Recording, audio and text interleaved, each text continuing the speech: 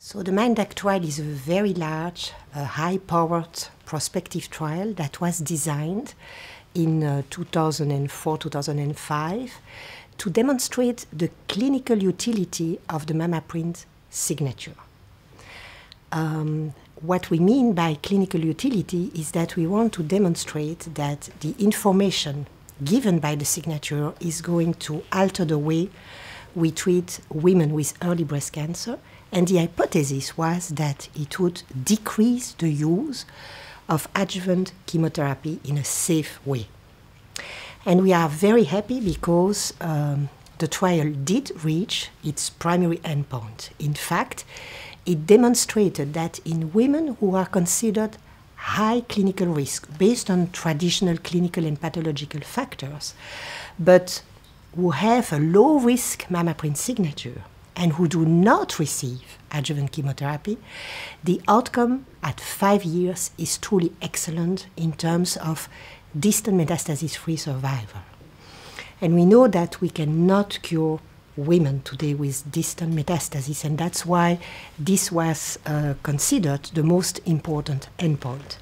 So what we were able to show in these women is indeed that they have a 5% risk of developing distant metastasis at 5 years. We were not able to firmly demonstrate that there is no advantage at all from receiving chemotherapy, but we can confidently say that chemotherapy, if beneficial, and we don't know that, would only provide a very small benefit of 1%. So we believe that many women will not want chemotherapy for such a small benefit, given the side effects of chemotherapy in the short term and in the long term. So in the clinic, what does that mean? It means that if we see patients who are considered low clinical risk, and this is about half of patients with luminal breast cancer, we don't need to order the signature there because MINDACT also demonstrates that in this case the prognosis is excellent. So we need to think about the test in women who are considered clinically high risk, half of the population.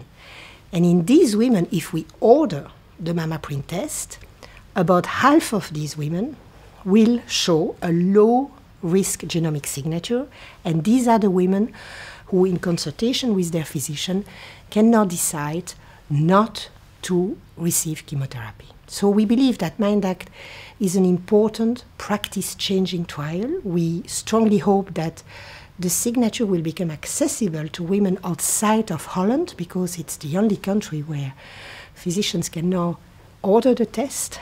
And we also want to stress the fact that, of course, the MINDACT trial goes beyond the 70-gene signature, because we collected all the tumors of these 6,600 women.